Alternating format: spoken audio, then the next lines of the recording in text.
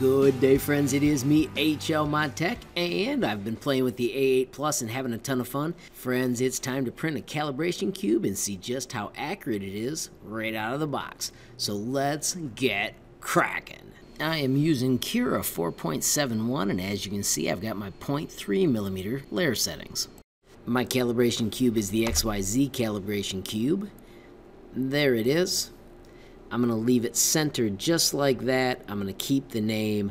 I am using PLA, so let's double check. We've got our settings set for PLA. I am going to bump it up to 205.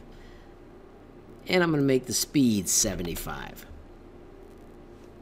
I've got my SD card inserted, so let's save it to the removable drive, eject it, and take it over to the 3D printer.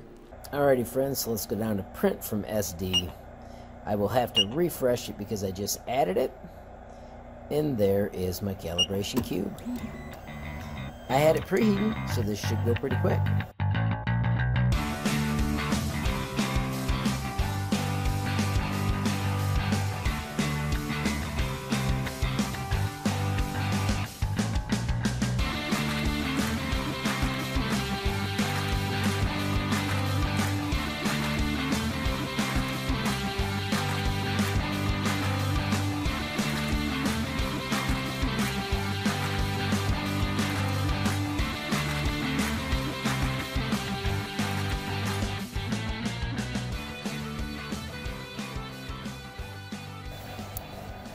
Alrighty friends, so moment of truth. Let's see how accurate we are out of the box. So first let's measure X. 20.1, 20.2. That's pretty impressive. Now let's measure Y. 20.1. I can deal with that. And now let's measure Z. You can see there's X.